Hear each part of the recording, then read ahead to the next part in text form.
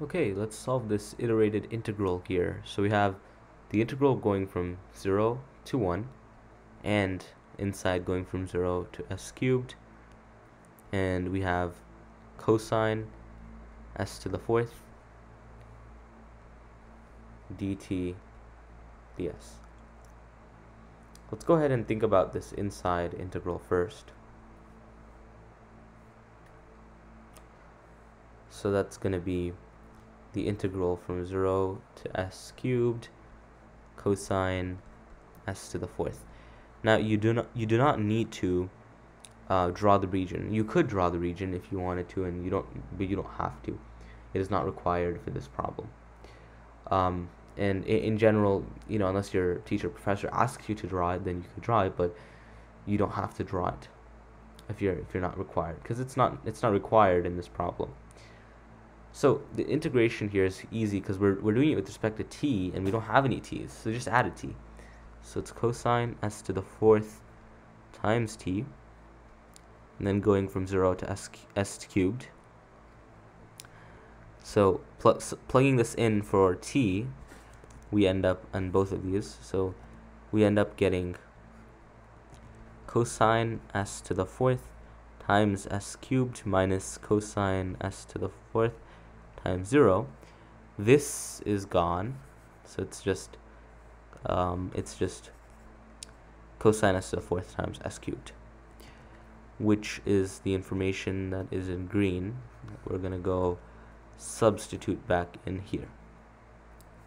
So let's do that. So we ended up getting integral from 0 to 1 cosine. This is an easier integral, and I think the problem is set up such that it becomes this way. We have a lot of real estate here. We're not going to use it, but it's good to have. So let's continue. We can use u substitution for this one. You don't need to write it out. It depends. I mean, I would write it out to show my work, and it helps me. So if you use s to the fourth, du over ds is 4s to the third power, which means that du, if you multiply this ds on both sides, you will end up with du is 4s cubed ds. This is important, as we can now go ahead and rewrite this integral as the integral from 0 to 1, still 0 to 1, even if we plug it in for u, cosine u times du, but this is not complete because we have to insert a 1/4. Since we multiplied a 4 to get this 4s cubed ds, right, this information out, we have to multiply by 1/4, which is what we're doing here. Okay, that's why. So it's 1/4. This is going to be 1/4 times the integral of cosine is sine, just sine, going from 0 to 1. Okay, so that's going to be 1/4 sine of 1 minus sine of 0.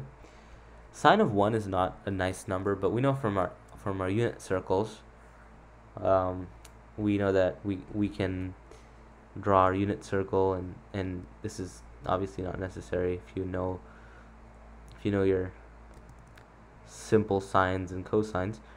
But if we draw a unit circle, then this is 0 degrees, 0 radians here, just 0, and the angle is 0. So essentially we would have the y value of 0, and so that's why it's just 0. So this is all just 0, and so this ends up being sine of 1, some weird number, over 4. When I say weird number, it's not easily expressible in a different form. So it's sine of 1 over 4, which ends up becoming your answer. This is the volume, weirdly enough, of the surface, or under the surface, over the region, with our surface being the cosine s to the fourth. And so we are done.